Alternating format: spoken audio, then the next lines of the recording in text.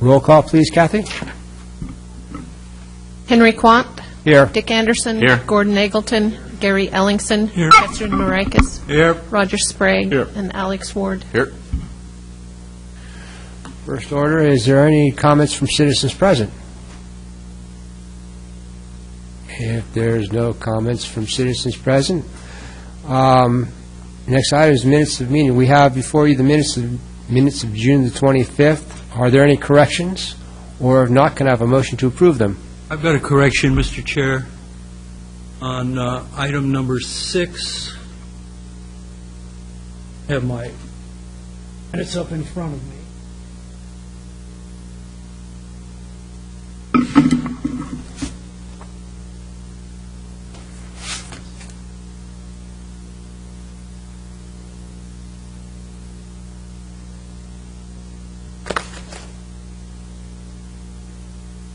Mr. Olson.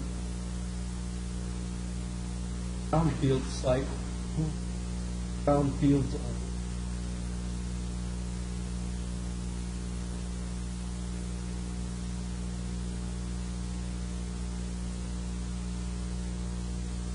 That's just point of order. I can check with Kurt on that, and we can bring these back. You want to, or just make the correction? Because it seems like the only thing missing is who presented the award information. And if that... That's fine. That's fine. Yes. So I'd make a motion to approve the minutes. Second. All those in favor say aye. Aye. All those opposed? Okay, next item is special order of business. The first item is Faith Community Service lease. David Hawker. They've asked for a 6-month extension at no rent with the information that they would discontinue operations at that time. Would you say that last part? They only intend to operate another 6 months, and then they want to give it up. Mr. Chairman, Jim Stanley's in the audience. We could bring him up for questions, any specific questions might have in exchange, if that would be helpful. Does anybody have any questions? I'm curious as to why this Let's House is deciding to close. Come on up, Jim. Don't try to talk from there or there. Good afternoon. Not the Silet's house per se. Okay. We were looking to expand, and we're looking for a larger facility. And in order to do that, we're trying to conserve as much money as possible for our budget in order to provide such a facility for the future. But the actual establishment itself, in terms of our program, will continue. Okay. Yeah. I'm sorry, I was not aware of that. I'm sorry. We had a conversation, and maybe I misled you with some comments. But because we're getting to that point with the house where it's been wonderful for us, and everything you've done for us in terms of providing the rent and low rent. We need a larger facility, and so a little bit different layout as well. Yeah. And I think if I can, Stanley, in the conversation you and I had too, the reason for the request for no rent is because there still would be some repairs needed to kind of keep it in shape until January. And we both hate putting money into a facility that we're going to walk away from. So this was one way. This was one way to allow you to use your budget to. We have a continuing problem with the roof, which leaks profusely during the winter, and so we put money into it each year to try and repair. But Mr. Hawker and Kurt Olson and I met on Friday, and with a roof problem, you really can't. You really have to tear it off and start to really find out what the problem is with that type of roof. There's a flat roof and there's a composition, and nothing's worked. So it's just we're just putting more money against it. Yes. a companion question that we'll need to answer fairly soon, I mean, certainly before winter, is what do we do with the building? And that question doesn't need to be addressed tonight. We'll give you a report, possibly at the next meeting we have. But obviously, we wouldn't want to go into the winter if we intend to use that house for, keep the house. On the other hand, I think the choice will be, you can start thinking about that, is that parcel was acquired to expand our adjoining land holdings so that we could do a better development when the time came. And it may be time, rather than invest $10,000, say, just guessing $10,000 in a new roof. Well, that assumes that we would have to, that they have to change the slope on the roof. If they just re-roof it, maybe, I don't know, $3,000 or $4,000. Do we invest in a building that has a short life expectancy, or do we get rid of it? And again, that's not for tonight, but you need to think in terms of, with no rent, we will be on the clock to make a decision whether we want to remove the building or not. Harry? Mr. Chair, it's just occurring to me now with all of this, and I have, and I'll wait for other people to offer their opinion, but not a problem with the lease or the reduced payment extension. But if the roof is leaking, we need to figure that out before the end of 6 months. I mean, we're going to be back into winter Right. again. Yeah. And so, Like I said, at the next meeting would be a good time. tick-tock, yeah, or even before the next meeting. I mean, this is August, and Well, then it's it's not tonight. raining in another 6 weeks. Mr. Chair? Oh, excuse me. And another way of looking at that is the fact that if you've got a building that you really couldn't rent to anybody else and you've got somebody willing to be in it for 6 months, it's better to have somebody in the building than have it sitting vacant. So, that's a positive. So, Mr. Chairman, I'd make a motion to approve this lease agreement, which would extend the lease for 6 months till end of January and with no rent. I'd second that. This is a voice or roll call? Voice? All those in favor say aye. Aye. All those opposed? Okay. Thank you, Jim. Appreciate it. Thanks for your work, Mr. Stanley.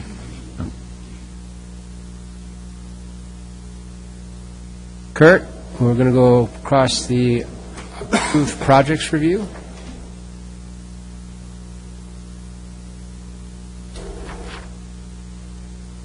The packet.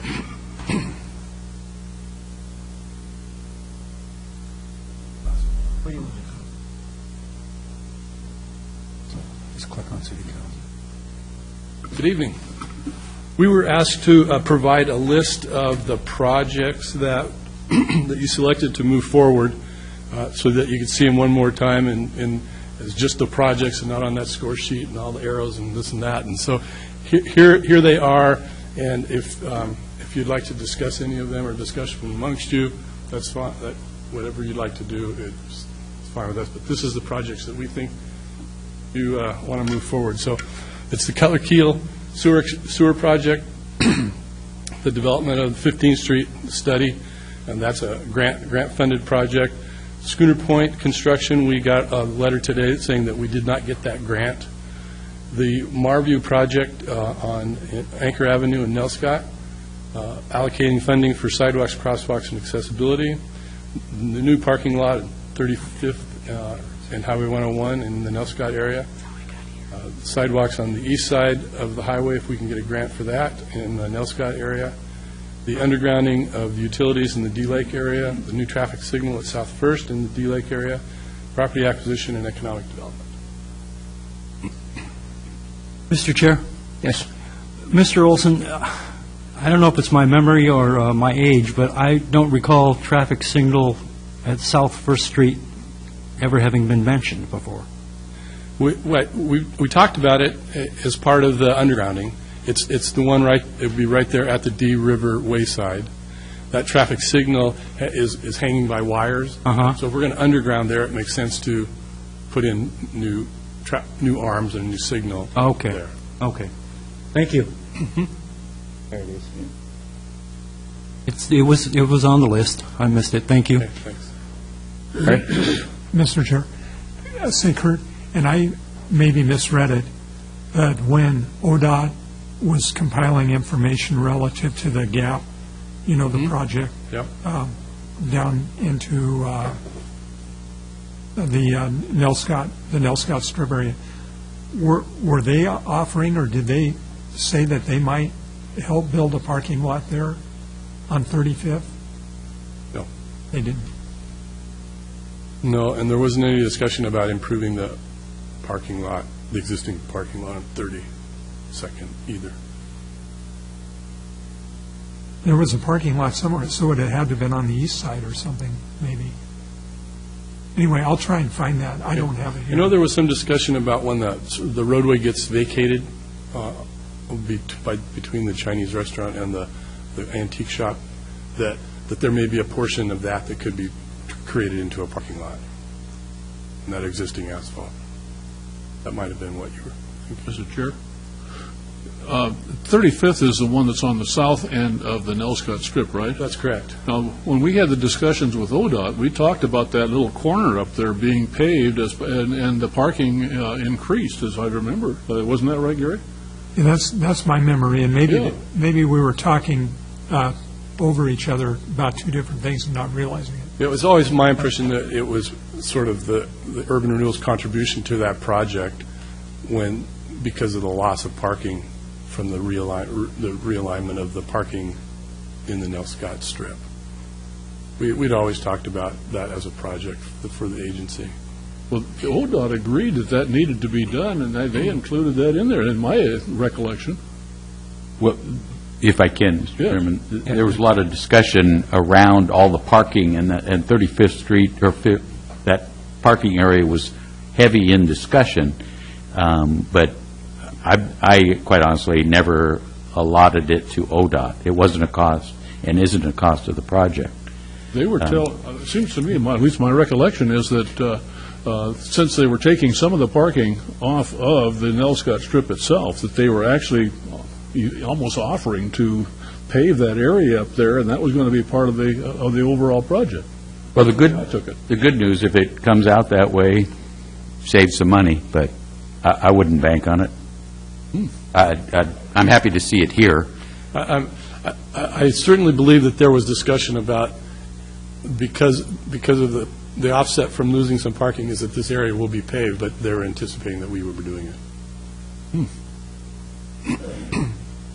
Okay, so the next thing that we were asked to do was to discuss, or to bring up the Marview project and talk a little bit about the history and how it got on the list, because there was such a gap between the planning process and then this process where it was selected to move forward. The project is on Southwest Anchor Avenue between 32nd Street and 35th Street in the Nell Scott area, right along the ocean there.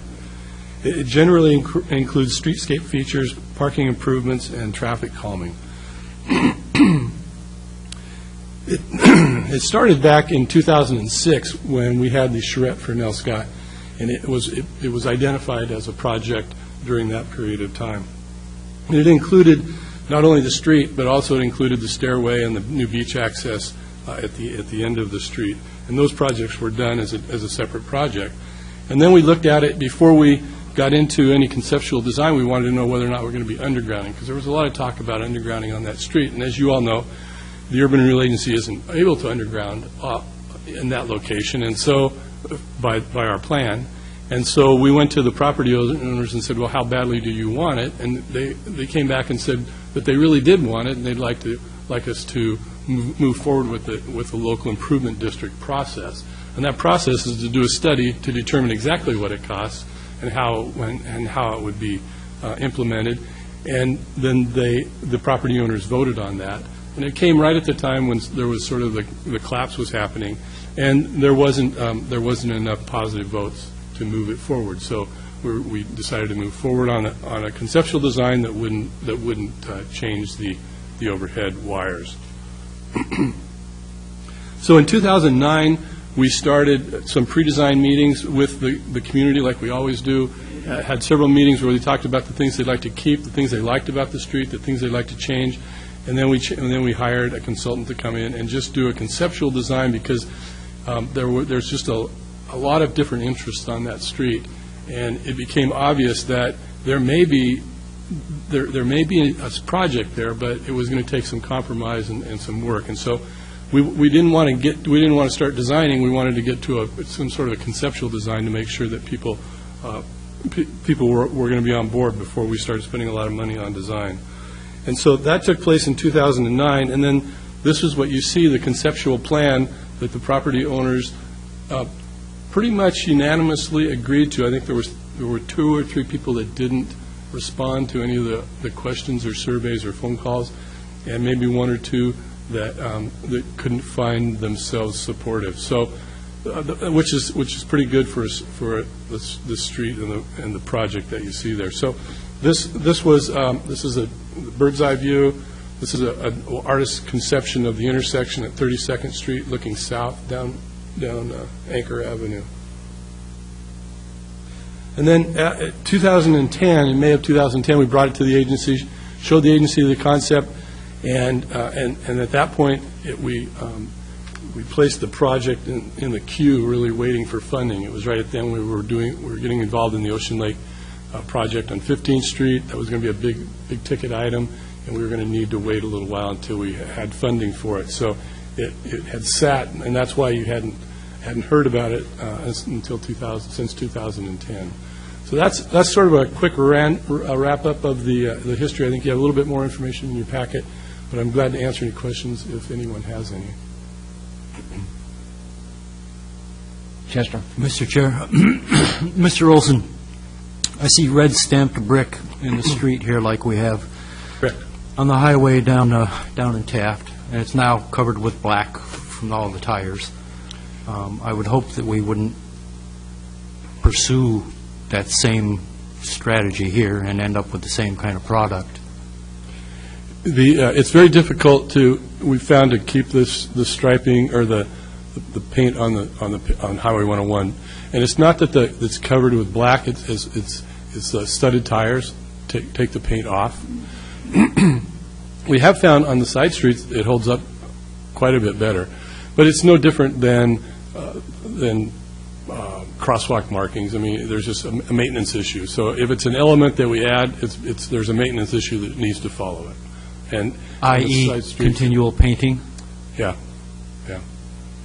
It holds up really well until the spikes come out on the studded tires, and all of a sudden it's just gone in weeks. Right.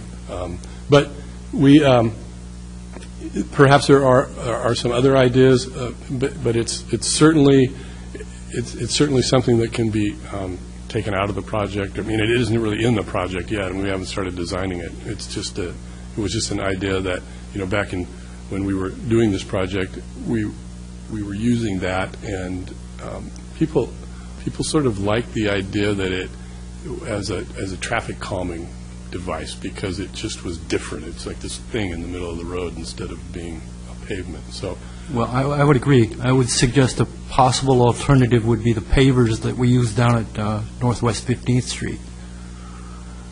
They're not red, but they're a different color. They're not the color of the we did on 15th Street. We did a different design, so they look like say pavers, and we did a different color. Yeah. And that seems to be holding up, doesn't it? It does so far. Yeah. One other observation: the lights on Northwest 15th contribute, in my opinion, to light pollution. There's no shades directing the light down towards the pavement. The light just goes 360 degrees, basically. So I would hope that that's not the case on a future project, that we would find some kind of light that could avoid that light pollution. Yeah, I think that's an important observation. There was certainly a trade-off between getting a lot of light there by those crosswalks. You're talking about the bollards. And we have gone back and placed little metal pieces along the street side to keep it, to make it less bright, and left all the light being able to go to the back on the sidewalk. But I agree, and there's really no way to tone them down. So I think that I know that will be something that we'll consider in the future, is a different wattage. It has to do with the ballast rather than the bulbs. Well, I'm less concerned with the wattage than I am with the shade. I would hope there'd be some kind of a physical barrier to keep that light from going up and out and keeping it directed down towards the street and the sidewalk. Those bollards did have those. We ordered them. They didn't come with them originally, and we put them in. It did no good. There was just something about the amount of light that, even though it shined down, but it shined down on the other metal surface, and so it was really bright. So it was acting like a mirror. Right. And so it was still really bright, even with the baffles that normally we've had success with. So we tried to paint those baffles black, and that didn't work either. We did a lot of different things, and right now they've got little pieces of metal letting just a little bit of light out onto the street. And as you see, I think it's the glass has prisms cut in it, in the back of it, so any light that's in there just ends up being about the same. Thank you. Mr. Chair? Yes. Kurt, just recently, they had a representative from the Nell Scott neighborhood that came to the meeting and brought an updated design that they had all gotten together and pretty much approved.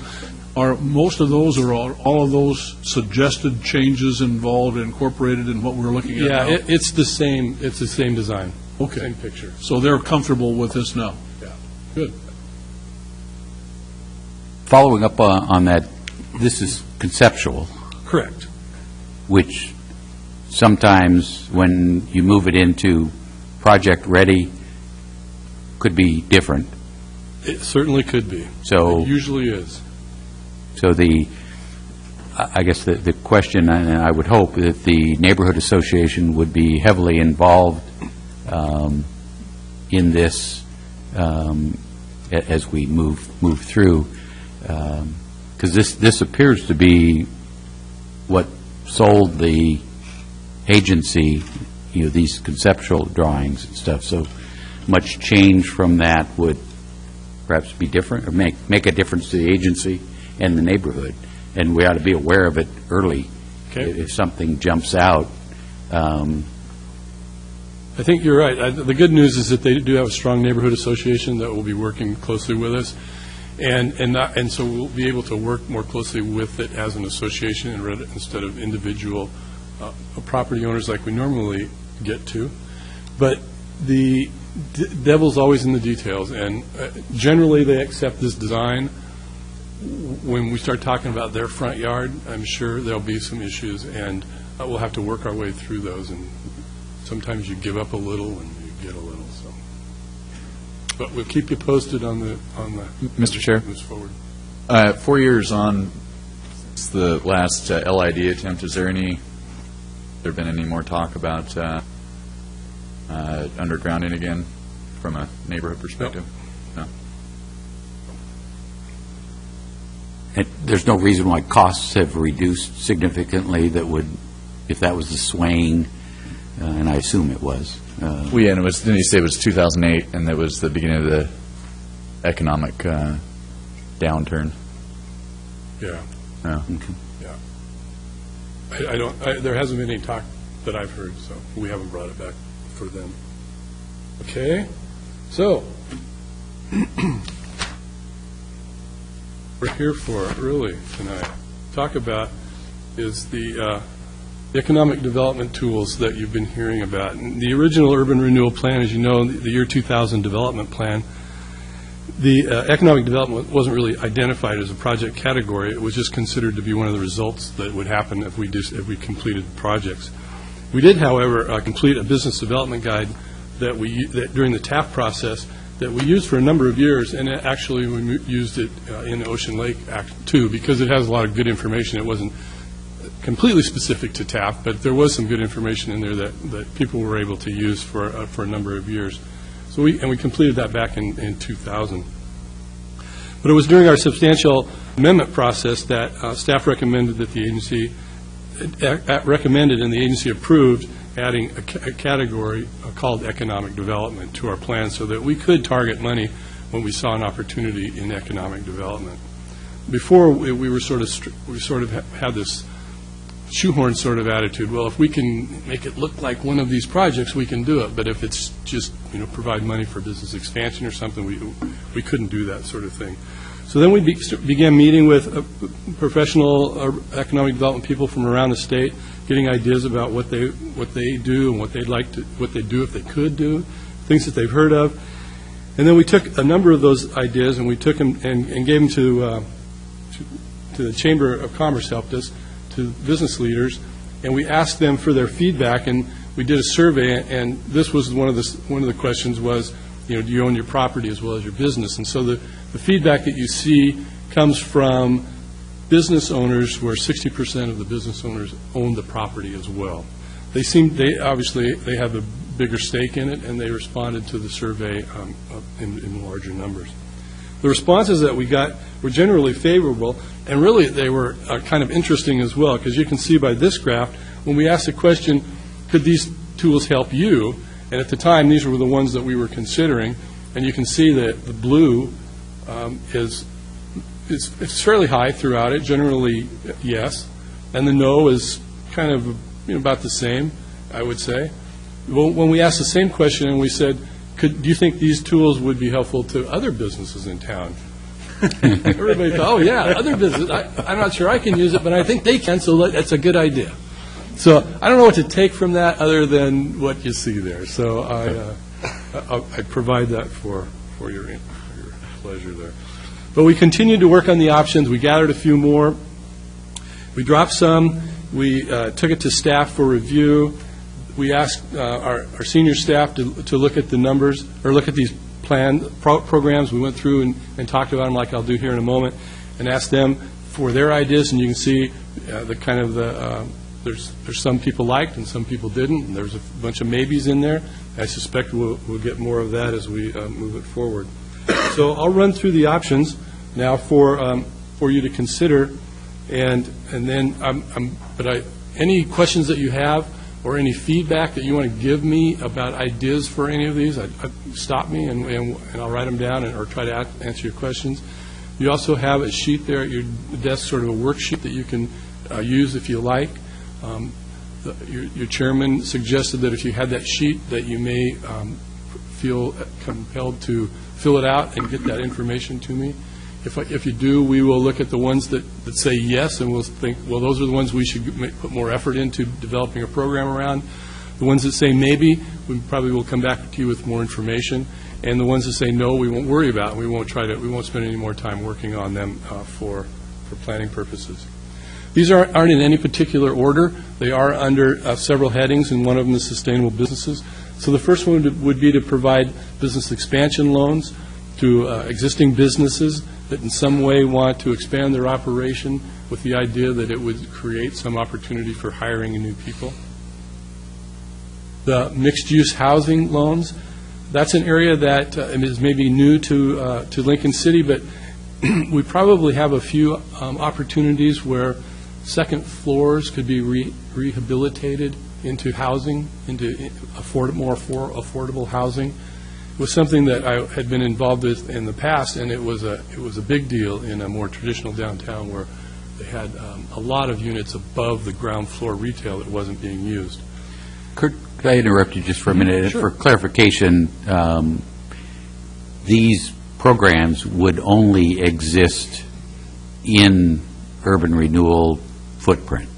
That's correct. Which is just the strip, on either, not in reality, but almost the entire length of the community along 101. Yeah, it's generally Highway 101, but not every property on Highway 101, and it gets fatter in each of the historic business districts. And then the third one on this slide would be energy efficiency loans for businesses that want to borrow money to do upgrades to their business. One of the things that we heard over and over again, and even came back just as recently when we took this to the Business Development Committee for the Chamber, is childcare. I heard it over and over again from business leaders. Is one of their biggest problems is childcare for their employees. And we don't know what kind of program this would be, but it could be supporting an existing program, or it could be providing a space that could be used as a cooperative program. Maybe there's 2 or 3 people that are trying to do daycare out of their homes, and if they had a really nice space where they could combine their efforts and use a central location, maybe that would be a way that we could work on childcare opportunities. Internet commerce loans.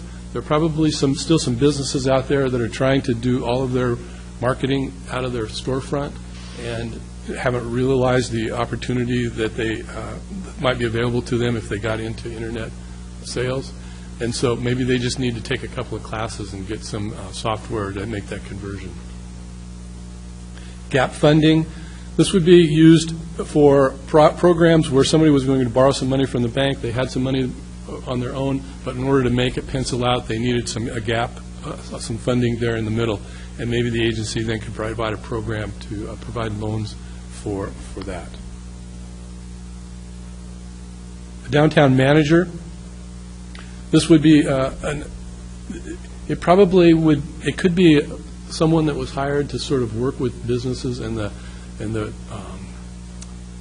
business, like the Bay Area Merchants or the Ocean Lake Merchants Association, could work directly with them, or maybe it's just in a smaller area of town. Maybe it's Nelscott and Taft, or D-Lake, Nelscott and Taft, where the agency perhaps could fund the program for a 2-year period in order to see how it works, and then maybe if it's successful, then the business owners may choose to then fund the program on their own by forming a business improvement district and tax themselves in order to fund that if they see the benefit from it.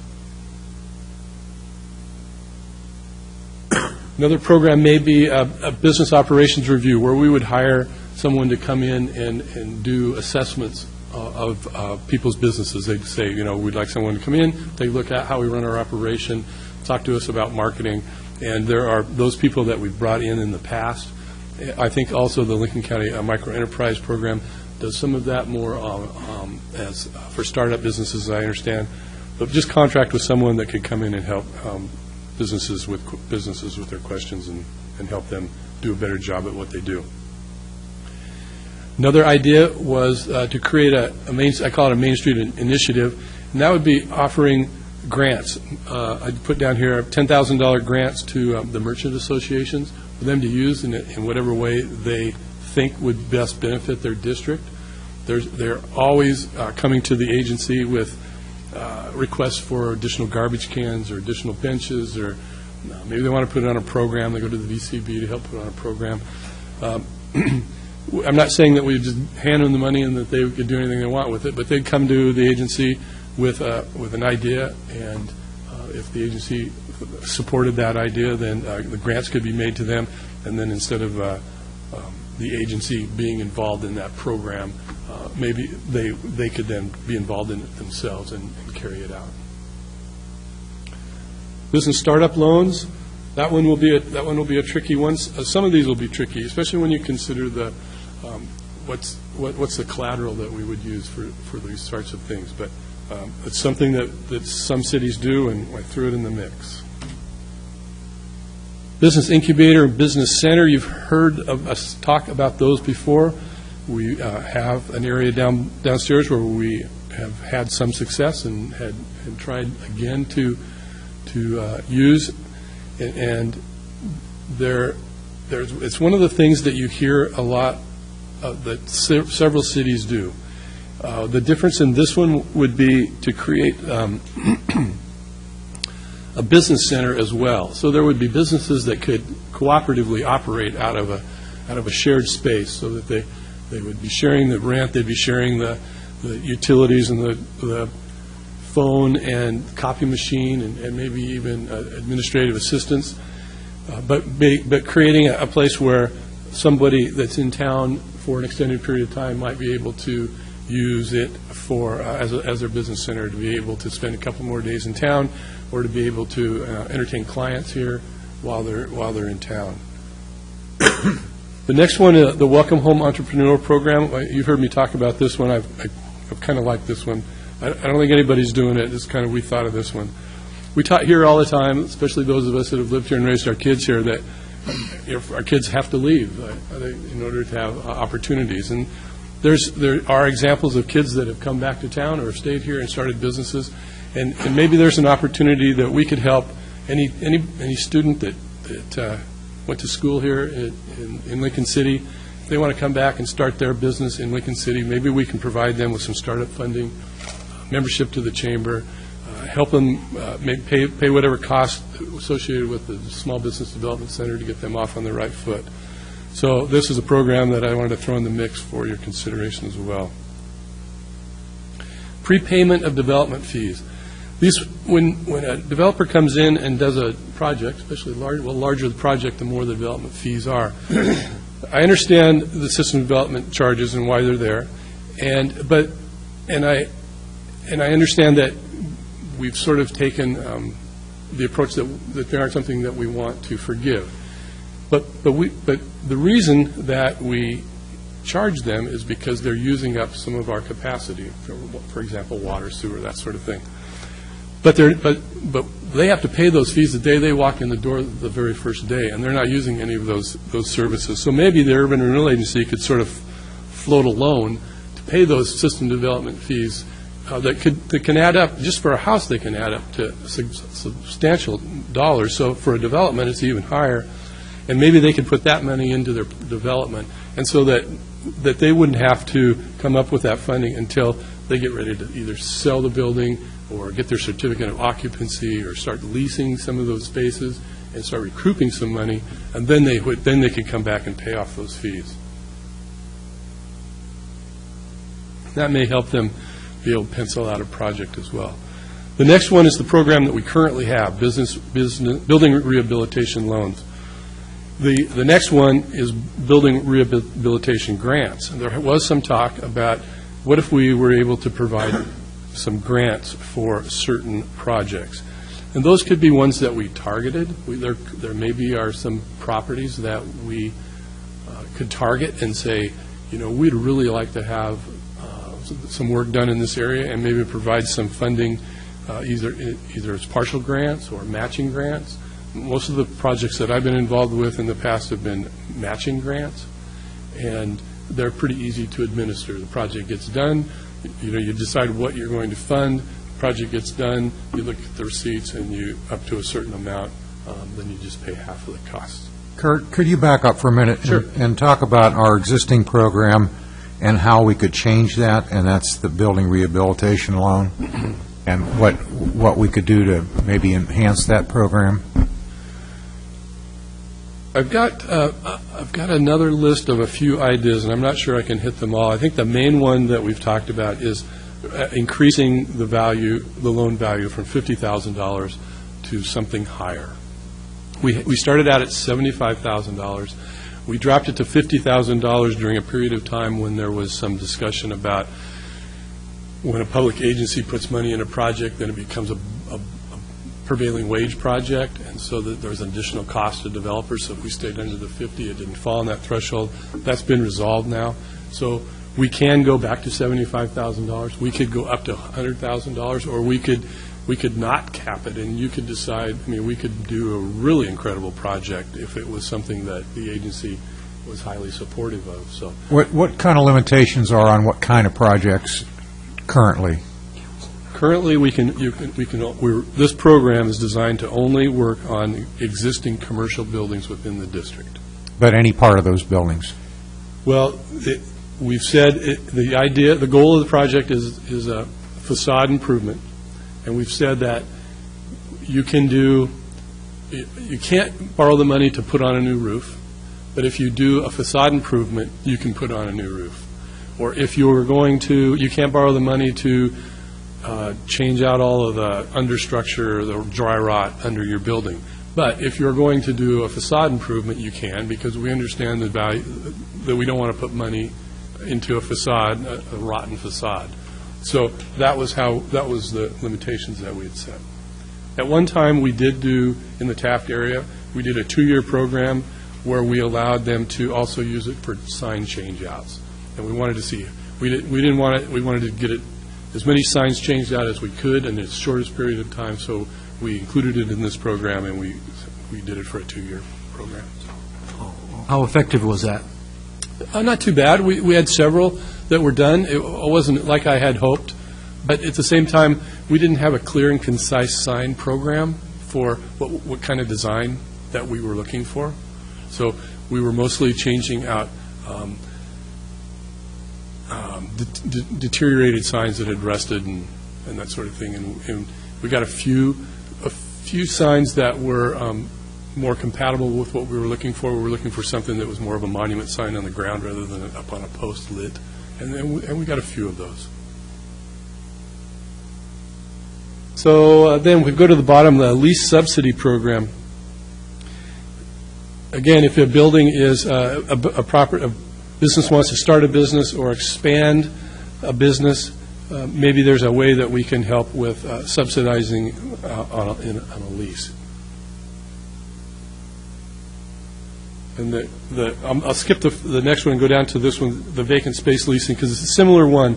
It's similar in that we would identify certain properties and say, these are key spaces. They're on Highway 101 or they're at the 100% corner, and we just don't want them to be habitually vacant. And so, what can we do to help get those rented? And there are some ideas that are being used in different cities where they will waive some of the initial fees, not charge system development charges, or help if there's some tenant improvements that need to be done, waive the building department fees, or help pay for those. And then the one above that, the sign change-out grant. This again, maybe we can provide a matching grant to change out the types of signs that we would rather not see, with some that we would rather see. But this would have to go along with some sort of a program to determine what it is we would like to see. And we've always said during all of our planning processes that we never intended Taft to look like Ocean Lake or D-Lake to look like Nell Scott. They all have their own little character, and they should all be a little bit different if they want. And so that these programs would probably be only in the historic business districts. It doesn't really matter what happens between Nell Scott and D-Lake as far as signage as much. It's what's happening on Highway 101 in that historic business corridor. And maybe working with the 7 businesses in Nell Scott, they could come up with an idea of what kind of blade signs that they want. Or there are some other ideas about signage that you may be in a better marketing position if you put what you are, not who you are. And there's some businesses that have really great names, but you have no idea what they sell. And if they just said cafe, you'd know, hey, that's what I'm looking for. I'm driving through town. I'm really looking for a cafe, and I'm reading your sign, but I'm not sure what it says. The infrastructure partners, again, that is something that we sort of do now. If we've got a project, if somebody wants to do a development project, Urban Renewal is able to bring in the water and sewer and sidewalks and those sorts of things if it's necessary. So I threw it in there because we're already sort of doing it.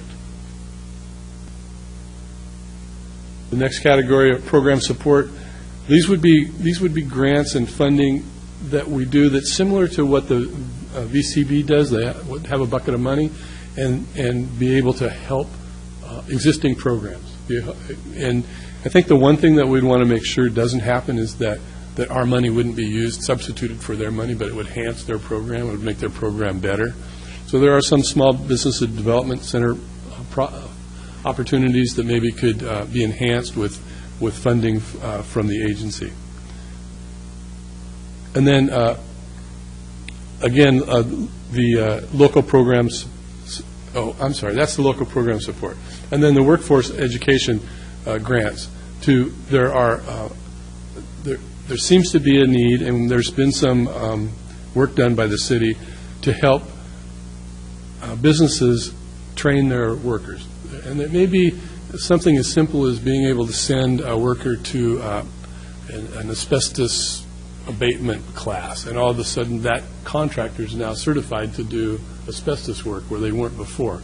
But a grant to be able to send one of their people to a class someplace.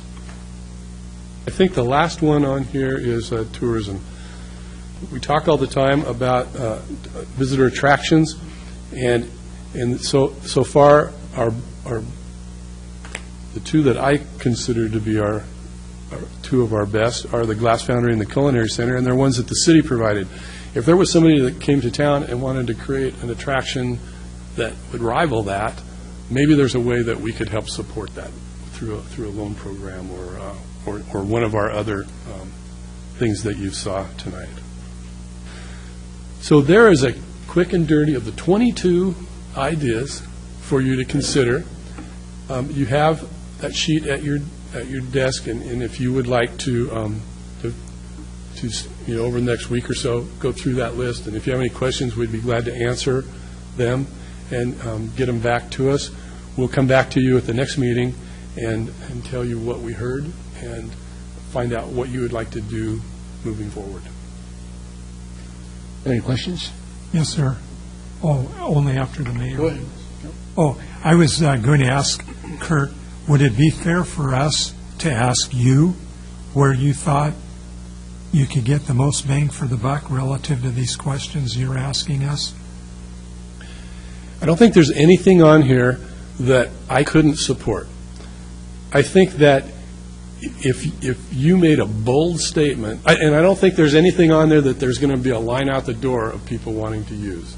So if each one of those had one or two people, businesses, that would be great. I think that you would make a bold statement and you would read about it in the Oregonian if you approved all 22 of them and said, we're serious about economic development in Lincoln City and this is our new program. We would be the only city that's doing anything like this. But that's maybe not realistic. Mr. Chairman. Kurt, sometimes when we are, and I'm going on memory, so I'm asking for help, I'm recalling we've allocated $1 million towards economic development from our previous. You've spoken at times where loan programs, some loan programs, the funds could stay beyond the sunset of urban renewal. Correct. Would all these, conceivably, could the $1 million under economic development, under this umbrella, stay with us forever? Or does something other than the grants, obviously, wouldn't be paid back? But I guess I'm looking to, some of these things are going to take a lot longer to develop than the agency is going to exist. So I'm mentally saying, why bother? Would rather target those that have long life or potential long life. Can you help me with that clarification? Sure. Funding-wise, in this current budget, we have $700,000, $300,000 in our capital general fund, and $400,000 in our loan program. And I anticipating that there would be some projects that we would do as some of these programs we would do as loan programs, and that could be out of our loan program, and we could do that. And the ones that would maybe would be doing as grants would come out of our general fund budget. And so the $1 million that you were referring to, that's the money that is in our general fund. That there's still all that money in our other fund that we can use as well. And yes, anything that we do in either fund that is a loan that gets paid back would all go back into that bucket of money, and it could then continue to be used after urban renewal sunsets in the program that we currently have, in any of these programs, or quite frankly any other program that the city decides to use that money for. But it would have to be a loan. So some of the grant programs obviously would go away because they no funding. Some of the other things. So again, to answer my question, loan programs would have longer longevity than any of the others. Otherwise, we're looking at till sunset. Thank you. Chester? Kurt, I look at our list of 22 potential options here, and I see 9 loan programs, and I see 11 grant programs. Okay? That's basically what we've got. We've got loan programs and grant programs. And in the years that I've been sitting on this agency, I have yet to see businesses clamoring for our help or our advice or our assistance or anything else. Am I missing that? Have you experienced that? People come into the office looking for assistance from you and the agency and the department? It's not very often. You're correct. I get the feeling that we're trying to push people into making their businesses better, and they're really not interested. I'm not sure how to answer that question. Well, it wasn't a question. That's just my feeling. The other way to look at this, a lot of these are helping them do what they may want to do. And the other way of looking at some of these is doing what they can't do. Child care, an individual business really can't do that, and most individual businesses can't do that. A downtown manager can't, individual business can't do that. So some of these are things that they can't do. I just think there's a difference there between helping them do what they may want to do through a loan or a grant versus some resource that they, as an individual business, can't do. Agreed. Anyone else? Thank you, Kurt. Okay. Next order of business, comments from agency members. Do we have any comments from agency members? Anyone want to make any comments? Mr. Chairman, I guess I have just clarification. Our assignment then is to go through this list and get it back to the staff in a week? A week, please. Less than a week. Okay. It's also on your laptop, so you can also email it to them, so go that way. Thank you. Any other comments? This meeting is adjourned. Here, it's all yours. Here's to spare. Thanks, Kurt. Yeah.